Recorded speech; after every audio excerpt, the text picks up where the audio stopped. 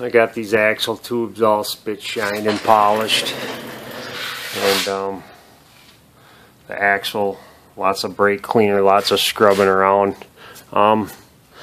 If you're unsure yourself about how clean this is, it's always a good idea to start running magnets in here, and you know, all these spots you can't really get at, just to make sure all of this is clean on the inside of these and everywhere else, because if you don't have it clean enough, your magnet will pick it up. And then, you know, I'm going to start pressing these bearings in now.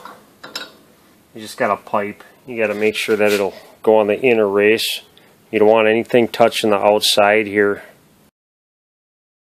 You want to get a good amount of tonnage on here to make sure that sucker's all the way down on here. Most of the time, just tightening this nut up, it's not going to tighten that thing down right.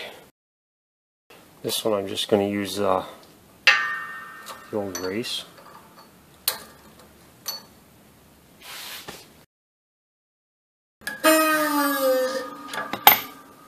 Uh-oh.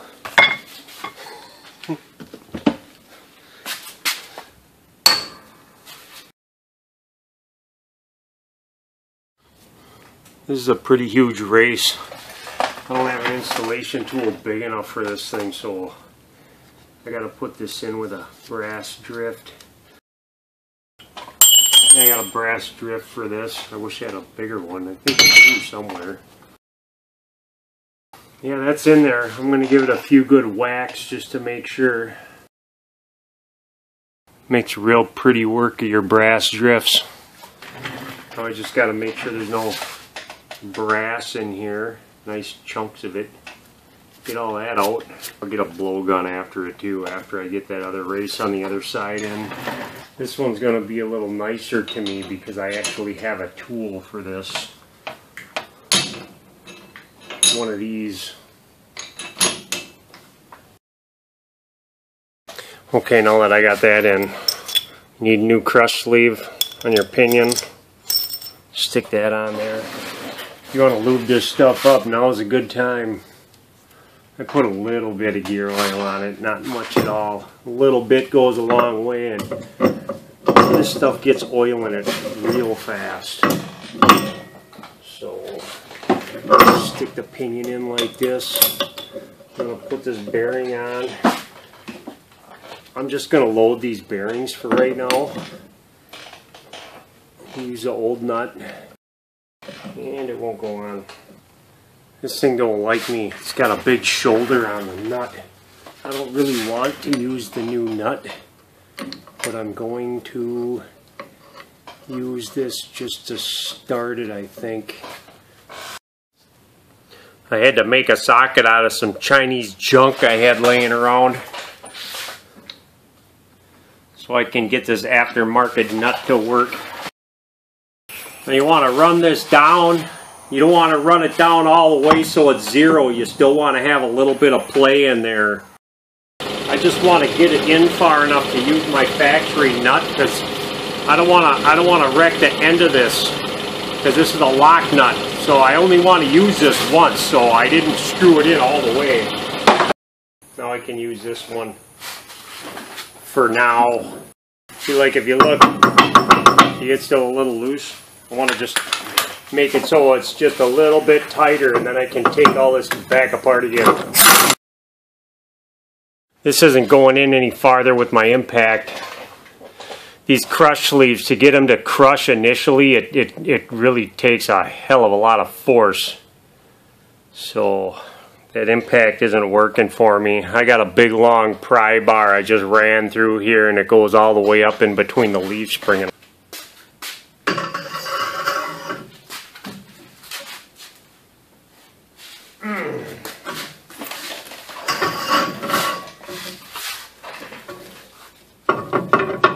Well, I'm getting it to go. I'm going to leave it right there for right now. Oops. I just took up the play. There's almost no play, but it spins really easy. Oh, there it is. There's still a little bit in there.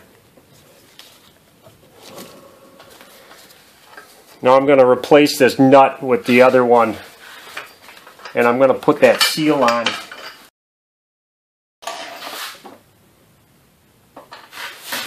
Normally I put sealant on a lot of these, but this has got rubber on it, so you don't need to. Okay, I put a little lube on this. I put some lubricant on this too. Okay, now I'm going to run this nut down. My new nut. I'm going to do the rest of this by hand. I can still feel it's a hair loose, which is good. You're supposed to be able to get an inch-pound torque wrench and get about 15 to 35 inch-pounds of torque, turning torque on this thing. Then you know it's preloaded right. And you can only go a little at a time, because once you go down, you can't go back. So this is a one-shot deal, and if you screw it up, you just got to get another crush sleeve and do it all over again.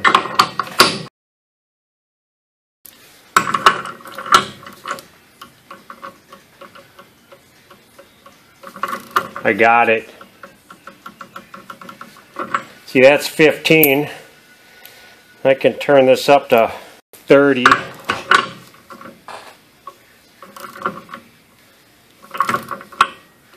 So it's right in between 15 and 30 inch-pounds right now, so it's perfect. It's right about 20. Now for this bucket of fun, I did lightly oil this, the bearings. So for right now, I just want to toss this up in here. You don't want to get these tight, I'm just snugging them up a little bit. See how way loose that is? Now for these axle nuts, for these adjusters, I'm going to try this without measuring anything and just put it back together the way I took it apart and see where I'm at, just to see how close I am. I'm going to give this 2 turns. And I'm going to run over to the other side. That's how far I got. Not quite 2 full turns. These are 75 foot-pounds, these adjusters.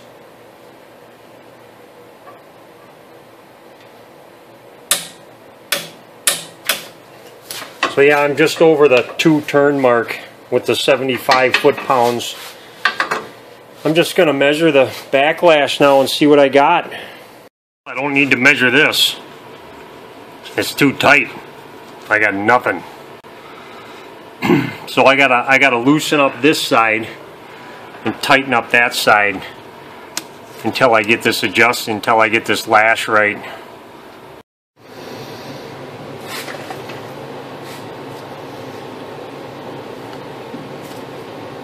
Okay, I got about 6 thou.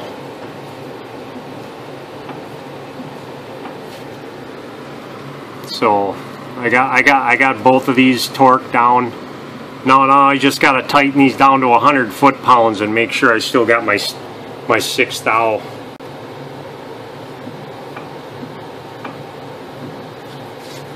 That's good. Yeah, I tightened them up to 100. I'm right at 5 thou, which is right at the bottom of the clearance specs. So it's perfectly tight. Now I can put these in. I put a little bit of gear oil on there. Not much. Use a fairing installer. Some people use Permatex for these seals. I don't. I use the brown goo. This stuff. Number 1 or number 2. This stuff is really good for seals.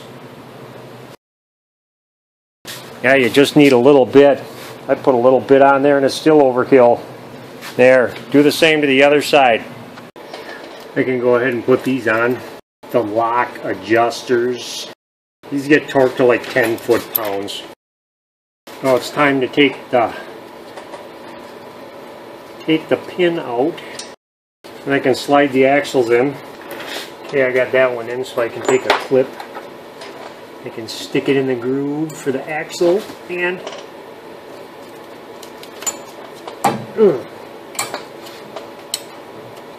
push it into the side gear. Do the same to the other side.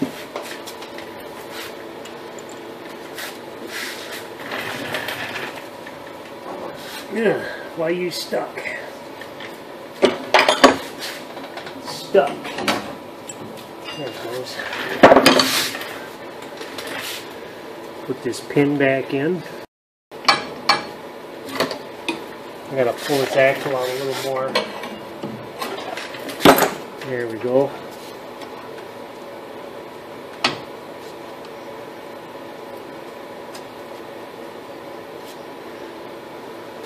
I'm going to put a little bit of Loctite on this bolt, and I'm going to look for my 8mm wrench and tighten this down.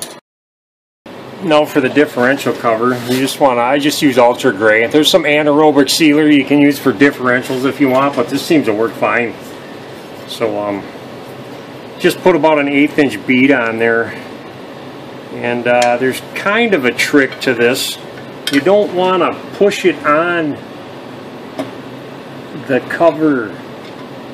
You just want to kind of hold it up here and start these bolts without pushing it down. And then once you get all the bolts started, then you can screw this thing in.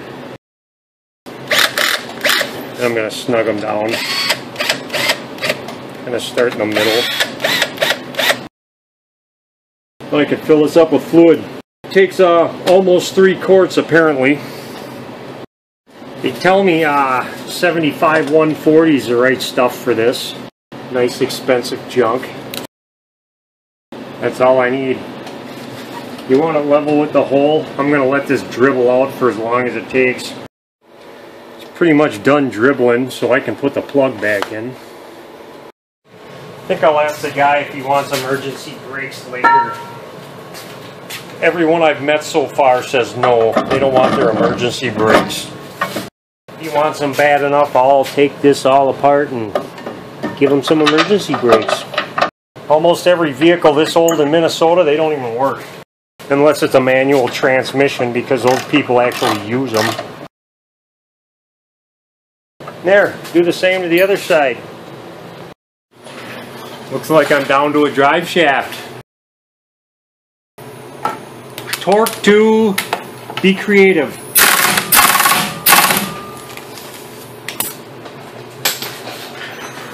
I don't know. I haven't looked it up. You look it up if you care. I don't care. As long as it works, that's a job. I just got to put tires on it. I'm done.